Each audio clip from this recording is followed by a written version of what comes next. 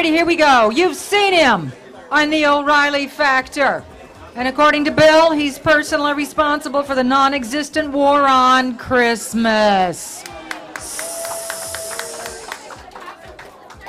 Our next speaker, David Silverman, became an activist in 1996 and soon became American Atheists New Jersey State Director. Later, he became the national spokesperson for American Atheists, and now he's their president. His first book, Fighting God, was released on December 1st, 2015. Please join me in welcoming David Silverman to the stage. Thank you. Good afternoon, atheists. Welcome to California Freethought Day. I am thrilled to be here, and I would like to send a special hello to everybody who came out for the Reason Rally. Everybody come to the Reason Rally? Rock and roll. I saw a Reason Rally sweatshirt walking around. Thank you very much. My name is David Silverman. The organization that I'm privileged to run is American Atheists, which was founded in 1963 by Madalyn Murray O'Hair. Now, I'm pleased to begin this talk by announcing that our next American Atheist National Convention will be in Charleston, South Carolina, in August of 2017, during a total eclipse of the sun. So please mark your calendars and check us out at atheist.org for more information. Today, however, we're going to talk about message. I've got music coming from the speakers. We're going to talk a little bit about a message for California Freethought Day. Hashtag secular pride. No, we're going to have a conversation. So please, everyone, before I begin, I'd like to ask you to think of how you identify yourselves when asked about your religion, whether it be atheist or agnostic or secular humanist or whatever. And I want you to all at once yell it out. Ready? 1, 2, 3, go! You've heard this speech before. Now, folks, a lot of you shouted out atheist because you've heard this speech. I heard a lot of freethinker, and I heard some humanist in there. And I want you to think about how that sounded. Did it sound unified, or did it sound jumbled? Did it sound strong, or did it sound weak? And how did you feel? Did you feel like you were surrounded with people like minds? Or did you feel like you were the only one saying your words? We're going to have a talk about euphemisms, ladies and gentlemen. We're going to talk about euphemisms instead of calling ourselves atheists. When we use euphemisms, instead of calling ourselves atheists, we sound to the outside world like a mess, like a jumbled noise. So let's try something different just for now. Just this once, just now, try it my way. An atheist, ladies and gentlemen, is a person without a theism, a person without a belief in a deity. If you don't have a belief in a deity, you're an atheist.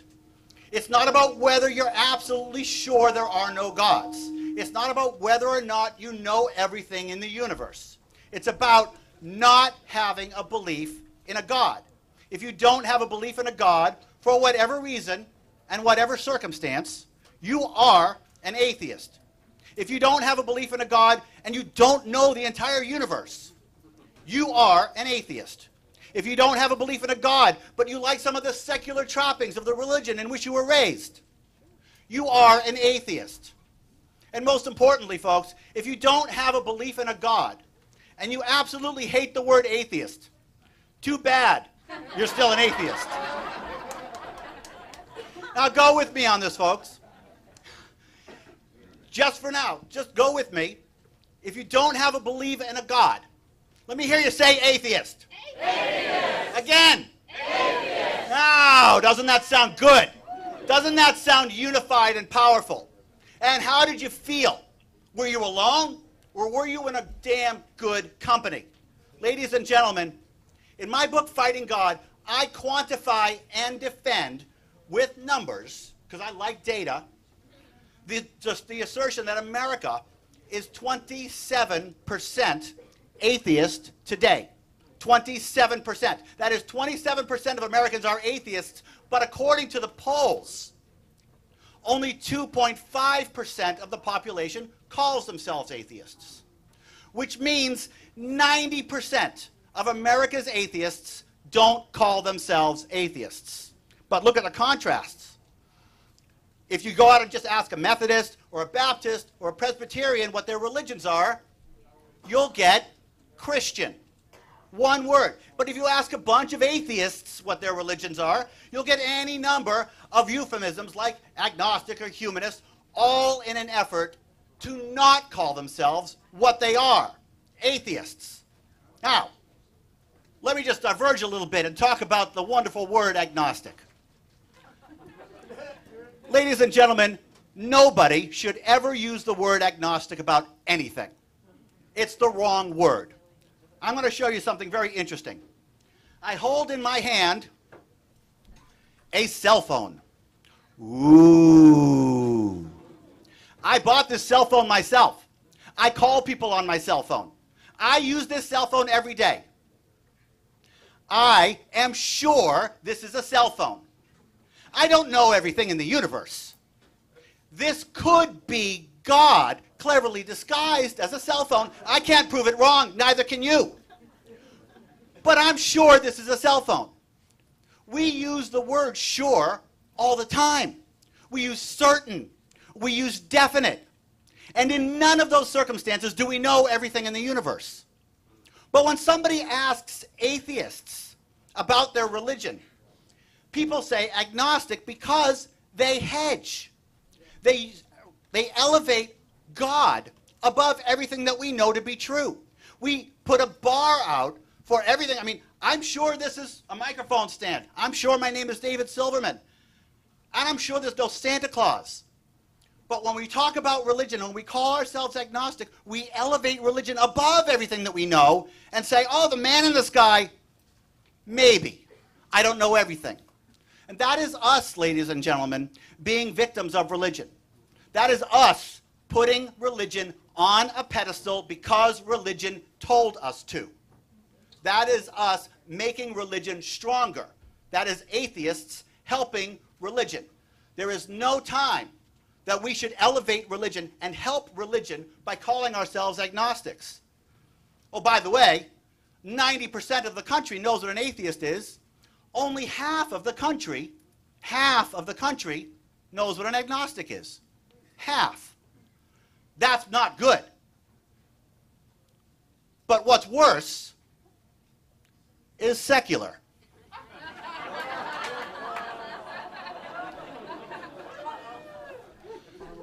Where's my friend Dave Diskin? He left. Great.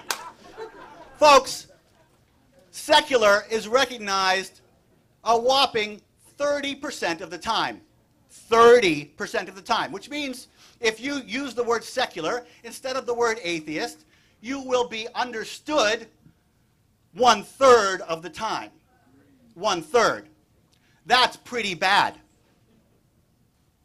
It's not as bad as freethinker, though.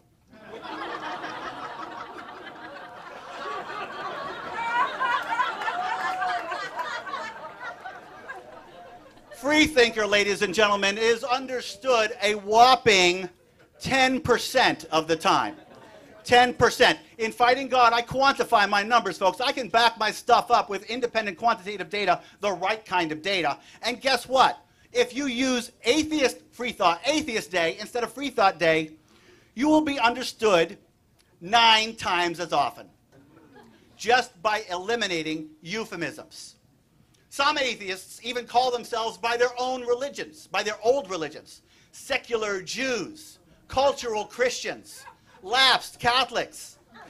These are the atheists who are getting lumped in together with believers, benefiting the religion that they themselves know to be a lie and making the people with whom they actually agree, us, look smaller. Nationwide, we atheists divide ourselves over literally nothing, while Christians unite despite huge theological differences. This makes the polls look like we are a nation of believers with a huge block of Christians. and atheists separated out into so many different subgroups that we look insignificant. We should be more than a quarter of that pie, but we look like we barely exist at all because we willingly and eagerly divide ourselves. As a result, religion runs roughshod over our political system. Presidents kowtow to preachers, and science is sacrificed in the classroom while politicians ignore us en masse. Abortion, gay rights, death with dignity. These are separation of church and state issues, and ladies and gentlemen, they exist because of our division. All these problems exist in America because atheists are only 2.5% of the population in the polls. Too often, we refuse to tell the truth. Too often, we refuse to own who and what we are. Religion says atheist is a bad word. And too often, we acquiesce. We use less understood euphemisms and divide ourselves into nothingness, perpetuating the idea that atheism is something of which to be ashamed. Again, ladies and gentlemen, when we atheists go out of our way to not call ourselves atheists, we help religion, and we hurt our cause and the entire world by sheltering those who stymie science and commit massive fraud. And don't give me any of that crap about euphemisms being more acceptable. Nearly 90% of Americans know what an atheist is, and 90% don't know what a freethinker, or by the way, a humanist is. Think about that. Those terms are the more acceptable terms. The more socially acceptable terms are humanist and freethinker. Maybe it's because they're only understood 10% of the time. Do you think that might be? It's not the problem of the word, it's the problem of the concept. The atheism is the problem, and when we hide behind euphemism, we don't fix the problem. Ladies and gentlemen, many people chide me. Many people criticize me when I say we should all use the word atheist all the time to identify our religious position. They say, I have the right to call myself anything I want. And yes, you do. But I have the right to call you on your crap. And I have a very good reason to do so, ladies and gentlemen. How you self-identify is my business. How you self-identify affects me. It affects me, my family, my friends, and everyone else here. Think about why. There's no way, for instance, George W. Bush would have halted stem cell research for 8 years, lowering the life expectancy of every human on Earth, if he knew atheists were 27% of the population. When you avoid calling yourself an atheist, you make us look smaller. You make religion look stronger. You divide the movement and you stymie our progress just to please those who hate us. Yay. But there is more. When you call yourself an atheist, you de-demonize us to the listener. In doing so, you make it easier for the next atheist to come out by getting the listeners used to us. By using a term that is understood 90% of the time, you attack bigotry 90% of the time, spreading knowledge and defeating bigotry little by little for the next atheists. That's what makes calling yourself an atheist activism in and of itself. Furthermore, many atheists are not in a position to identify themselves as atheists openly, which makes it all the more important for those of us who can call ourselves atheists to do so. We brave the bigotry to make it easier for those who can't come out yet. That's what makes calling yourself an atheist humanism. In fact, that's what makes calling yourself an atheist more humanistic than calling yourself a humanist. When we hide behind terms like humanist and freethinker that are misunderstood 90% of the time, we aren't communicating at all. We are just pretending to communicate while protecting the bigotry that keeps so many of us in hiding. That's not considerate. It's not compassionate. And it's not humanism. It is cowardice. And we need to own it. And we need to deal with it. we need to understand, ladies and gentlemen, that we have the social responsibility to call ourselves atheists, because it not only affects me and you, but every living person on the planet.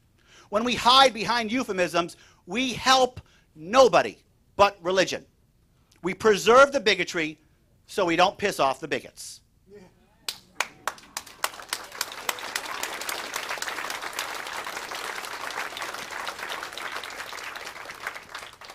Once again, the bad news is that our division fosters the theocracy that we all fight.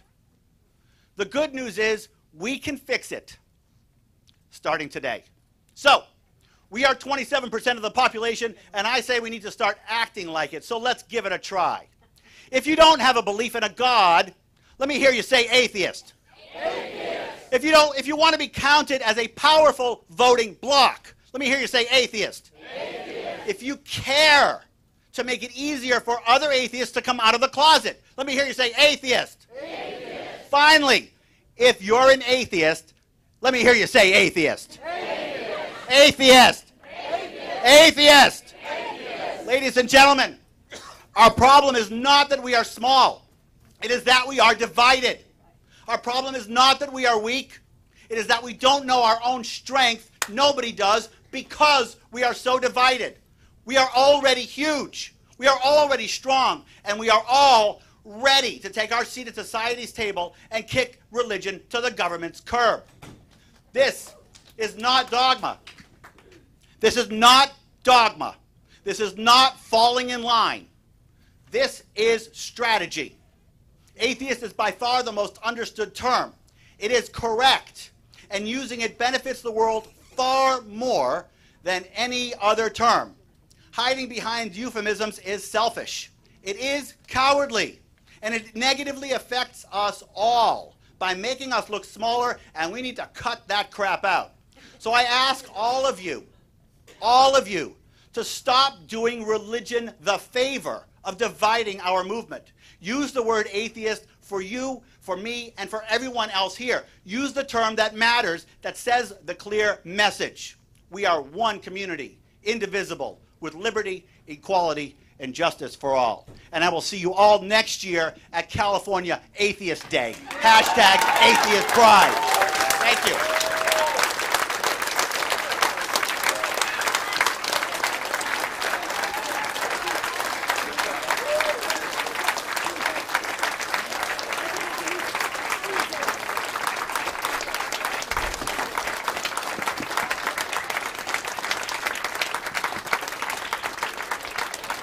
Thank you so much.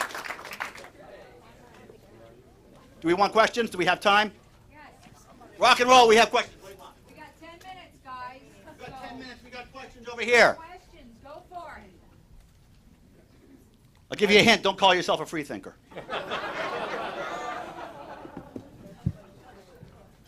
I've had this discussion with a group that I just recently joined, and the previous leaders of the group, well, still current leaders of the group, their argument is, how do we bring in people who are questioning, not necessarily ready to jump in the atheist pool? It's a great question. So how do you bring in people who are questioning, who don't like to use the word atheist? Folks, it's a real good answer, too. Atheists and freethinkers. Atheists and humanists. If you have a freethinker group, and I'm sure that you could just ask around, if you're running a freethinker group, you're going to get religious people because they don't understand what a freethinker is. If you say atheists and freethinkers, everybody gets it. And it'll still bring in all the people who don't understand the terms. But the issue is to use the word atheist, because that lets everybody know what you're doing. And freethinkers will give the aura of being broader, even though atheist is a broader word. Hi, Dan. I asked you this question once before, but I think everybody here would like to hear your answer on this. At what point are atheists going to be over 50%? So here's the scoop. It's going to happen within our lifetime. And when you're talking about 50%, you're talking about 50% in the country, right? So it's going to happen within our lifetime. Right now, the millennials are about 40%, okay? And that doesn't include the millennials who call themselves Christians and Jews but are atheists. The biggest block of atheists are the atheists who call themselves Christian. According to Barna of 2009, 22% of people who call themselves Christians think God is a metaphor for love or the universe or something real. Okay? If God is a metaphor for something real, you're an atheist. Okay? So if you're wondering about when we're going to get over 50%, when the millennials are, I would say, 40, we'll be over 50%. It's going to happen within our lifetime. Yeah. Folks, it's a wonderful time to be an atheist activist. And this is so important because we're growing so much, and we need to organize our power. We need to take our power. We need to take our place at the table, and we can't do it if we hide behind euphemisms. As we grow, we need to own the correct word. We need to own the word that's understood, and we need to own the word that communicates our intentions. I think I just turned this off. Yeah. So thank you for asking that question. The fact that we're growing so quickly is the reason that we need to use the word atheist. That's how we get our power. Unification. Sir. Hi, yes. So my question is kind of piggybacking off the first question, because I think for me, I'm an ex-Seventh-day Adventist, and a lot of people, from whatever religion you come from, you have a lot of family members and people that are very close to you. And I know what it's like to be, as of 3 years ago, very deeply religious. And so when you're on one side of it's a paradigm shift, depends on where you stand. Yeah. So if you're on this side and you see atheist as being this, meaning this, Yeah. and meaning against me. Yeah.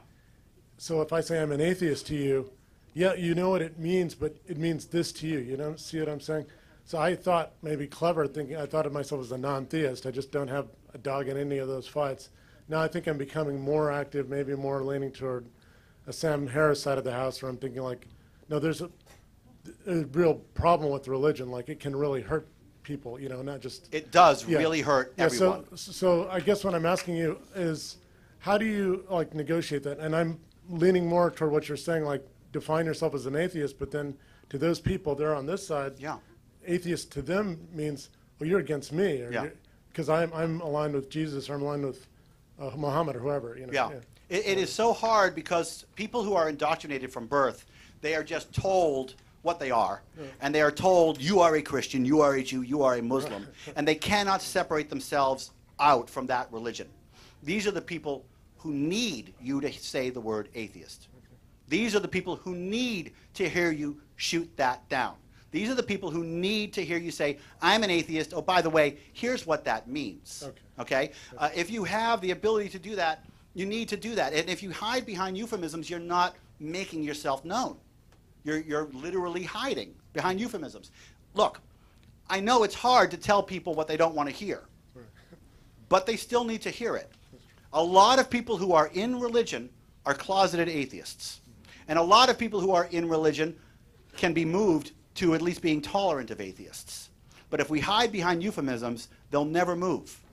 They'll never move. They'll never budge. So I say, yeah, if you can, and I understand that some people can't, but if you can, it's your moral prerogative to call yourself an atheist to the people who don't like atheists, because not only do you help solve the bigotry for them against you, you help solve the bigotry for them against other atheists. So the next atheist that your parents meet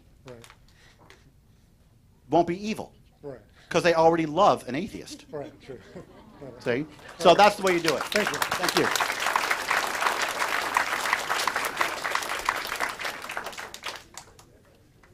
How you doing, Mr. Silverman? How you doing, Mr. Hill?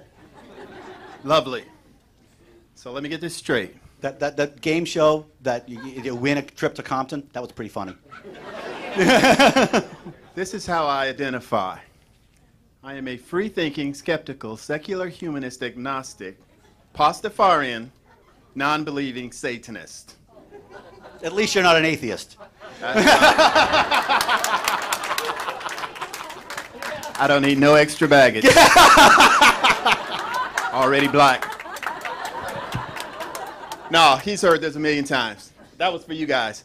But my real question to you, what are you doing specifically to reach out to create a more diverse American Atheist organization? That's a fantastic question. Thank you. What I'm doing is working with affinity groups. I'm working with black non-believers, black skeptics. I'm working with those groups that identify with those organizations, with those people, for those groups. I have worked hard to load our conventions with diversity, to make sure that we have a lot of representation on our convention. And in fact, I'm very proud of the fact that almost all of our conventions since I took over have been diverse as far as male, female, and as far as people of color. But that's not enough. I understand that as American atheists, we can't really fight every battle, and we can't target every group. And so I work with those people who target those groups to bring them in alongside us. Thank you for your answer. Do you have a better idea? I will hand the floor back to you now. Thank you. Hi. Hey, my name's Jill. Anyway, kind of following up on something Steve mentioned, for those of us who are in an atheistic religion, how can we just kind of echo what you're saying, how you should be upfront? You should use the word atheist. Yeah. For myself, I would also use the word Satanist. Yeah. Or atheistic Satanism, which will cross anybody's brain. But how can we help while still identifying as we do? Okay, so how would you prefer it? The branding, I might say. I would say atheistic Satanists. I would always use the word atheist because that's the word that's understood. Okay, and as much as I love what the Church of Satan is doing, I'm sorry. As much as I love, I'm sorry. The Satanic Temple. Satanic Temple. Yeah. As much as I See, love there's what confusion y'all are there. doing, Okay. as much as I love what y'all are doing, your brand doesn't have the recognition that the word atheist does. True. So I always say, first of all, I always say that there's no such thing as a non-theistic religion. This is something with which Lucian and I disagree. But I would always use the word atheist, and then I would supplement that with Satanist to make your point. So if they can't get past the atheists, they probably won't get past the Satanists. Correct. either. Thank you.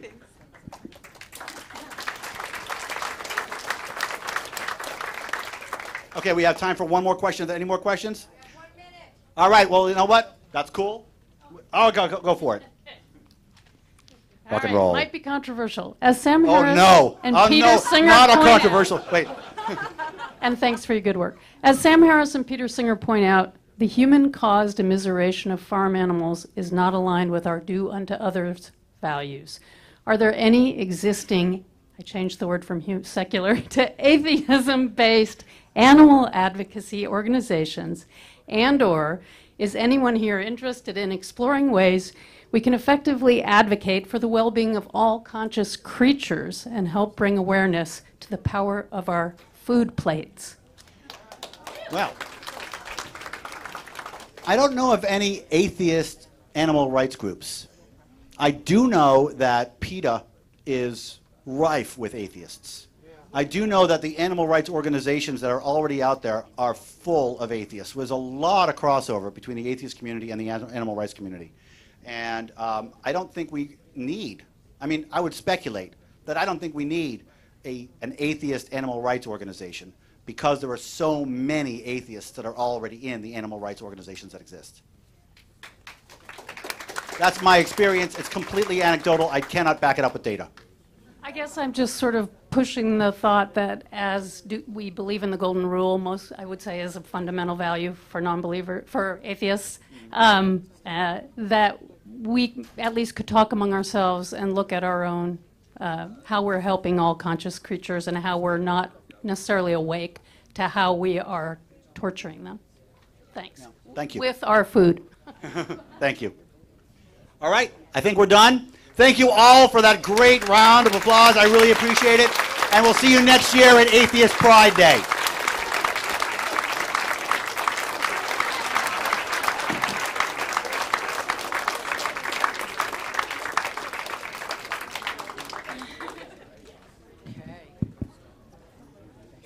All right. Up. Got to get the coffee. Thank you so much, David Silverman.